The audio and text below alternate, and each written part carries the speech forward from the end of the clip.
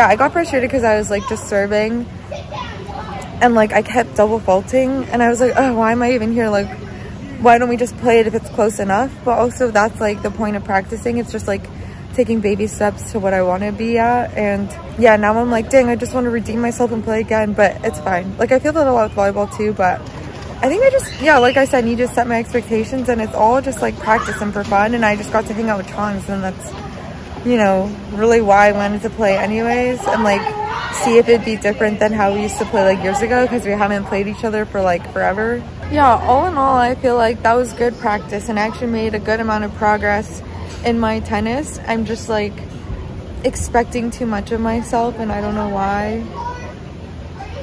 Yeah, but I'm fine. And there's gonna be so many more opportunities to play and practice. I just like want to meet more people that play and I'll be fine.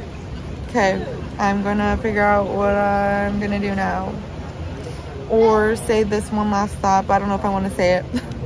Okay, fuck, I'm gonna say it. So I feel like I've never understood why I'm so hard on myself, but a little part of me thinks that because when I was growing up, I like witnessed my mom be so hard on herself and just say all these things like, I should have done this or this or this.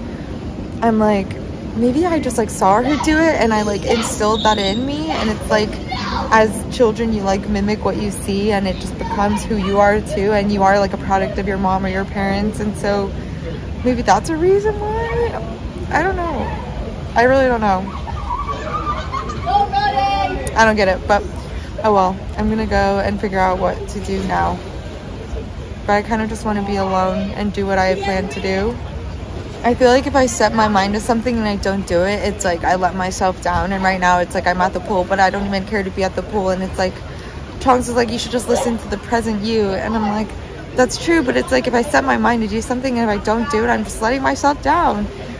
But yeah, I'm so glad that we came here just because I wanted to like do it to not let myself down. But earlier today I was also like, I want to get dinner by myself and do that.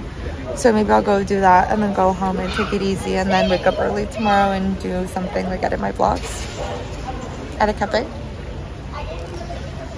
Poor Chongs, I feel like he just saw the worst of me and didn't even get to experience the best of me. But honestly, I feel like he doesn't even care. I don't know what I was gonna say. Okay, bye.